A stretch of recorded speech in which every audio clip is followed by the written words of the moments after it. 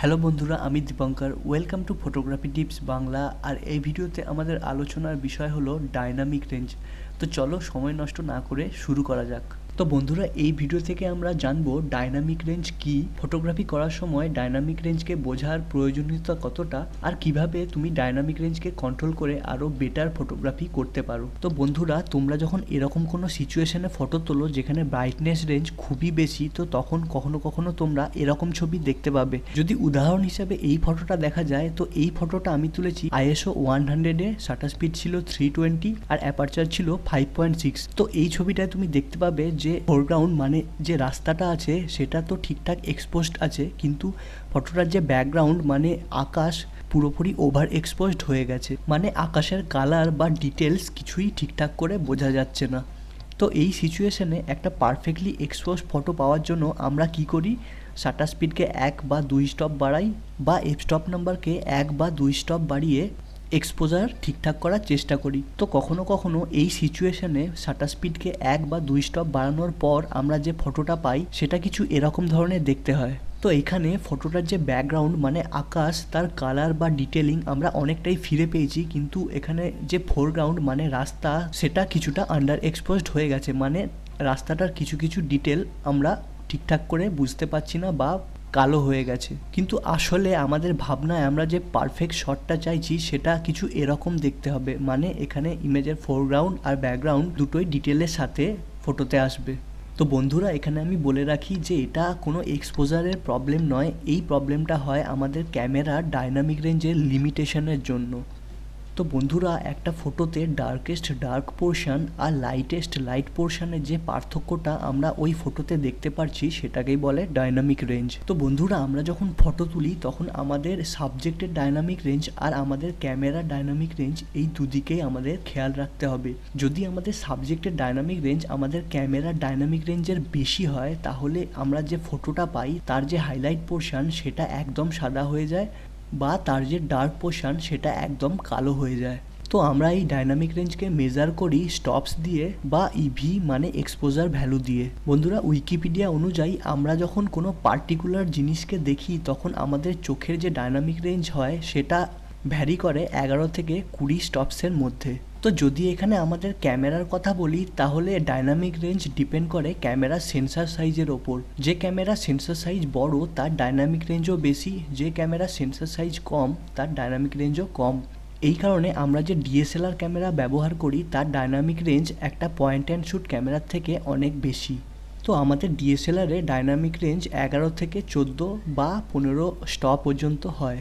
তার মানে ব্যাপারটা এটা দাঁড়ালো যে আমরা যে ফটো তুলছি আমাদের যে সাবজেক্ট তার ডাইনামিক রেঞ্জ যদি 7 ইভি হয় আর আমাদের ক্যামেরার ম্যাক্সিমাম ডাইনামিক রেঞ্জ যদি 8 ইভি হয়, তাহলে আমরা ওই সাবজেক্টকে পুরো ডিটেলের সাথে তুলতে পারবো। তো বন্ধুরা, উদাহরণ হিসেবে যদি এই ফটোটা দেখাই, এই ফটোটা খুবই লো ডাইনামিক রেঞ্জ কন্ডিশনে তোলা হয়েছে, কারণ এই ফটোটার কোনো ওভার এক্সপোজড বা আন্ডার এক্সপোজড পার্ট নেই। মানে এই ফটোটার লাইটেস্ট পোর্শন আর ডার্কেস্ট পোর্শনের মধ্যে বেশি তফাৎ নেই। আর ঠিক একইভাবে যদি এই ফটোটা দেখা যায়, এই ফটোটায় কিছু পোর্শন খুবই বেশি লাইট আর কিছু পোর্শন ডার্ক, অর্থাৎ এই ফটোটায় লাইটেস্ট পোর্শন আর ডার্কেস্ট পোর্শনের পার্থক্যটা খুবই বেশি, তাই এই ফটোটা হাই ডাইনামিক রেঞ্জ কন্ডিশনে নেওয়া হয়েছে। তো বন্ধুরা, তোমরা যখন আউটডোরসে ফটো তোলো তখন তোমাদের হিস্টোগ্রাম দেখে এই ডাইনামিক রেঞ্জকে মনিটর করতে পারবে। বন্ধুরা, তোমরা যারা জানো না যে হিস্টোগ্রাম কি বা কিভাবে দেখে, তো তাদের জন্য জানিয়ে রাখি যে হিস্টোগ্রাম হলো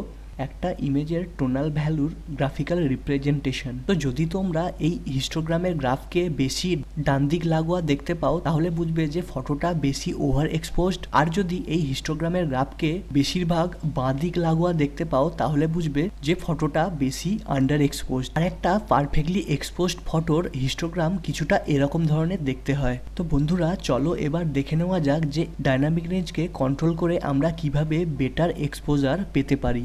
তো বন্ধুরা, আমরা যখন এরকম কোনো সিচুয়েশনে ফটো তুলছি যেখানে ব্রাইটনেস রেঞ্জ খুবই বেশি, তো সেই সময় আমাদের রতে ফটো তোলা উচিত, কারণ একটা র ফটোর মধ্যে আমাদের ক্যামেরার ডাইনামিক রেঞ্জের যে ম্যাক্সিমাম পোটেনশিয়াল তার সব ডাটা সেই র ফটোতে স্টোর থাকে।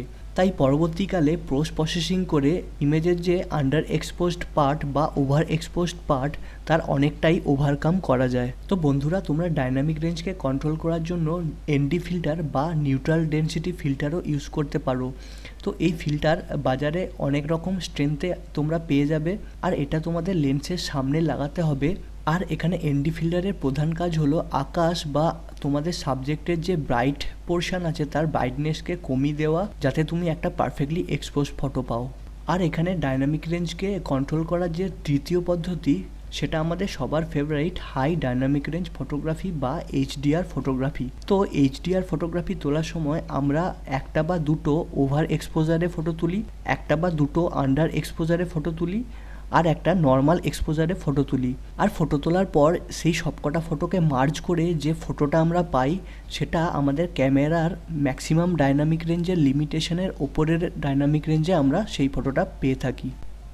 তো বন্ধুরা, কেমন লাগলো এই ভিডিও? যদি তোমাদের এই ভিডিওটা ভালো লাগে তো প্লিজ একটা লাইক করে দিও, কারণ তোমাদের একটা লাইক আমাকে আরও এরকম ভিডিও বানাতে মোটিভেট করে।